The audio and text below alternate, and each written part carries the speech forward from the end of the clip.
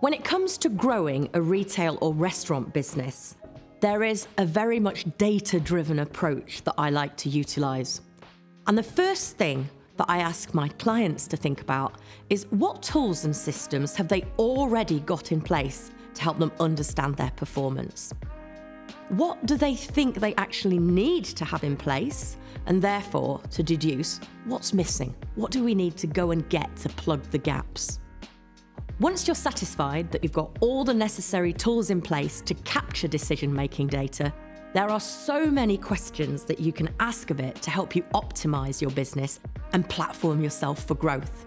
But I would caution that with not to get lost in the data by getting excited about analysing something which won't take you any further forward. It just happens to be interesting that you sell a lot of blue ribbon on a Wednesday. That's not going to help. But the data that is going to help is understanding your most profitable sellers by cash, by performance by day, by week, by month, seasonalities, stock levels, and being able to optimize things like your stock flow so you don't have money tied up in working capital, and also to optimize the cash so that you've got the right allocation of retail space according to the most profitable products. And in a restaurant, understanding the proportion of, say, wet versus dry sales, and what menu items are best at lunch and dinner. All of these things are things that you can discover from your business data.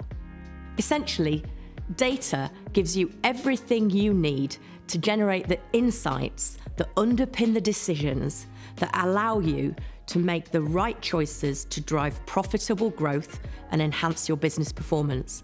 And we have a number of more detailed videos on these topics.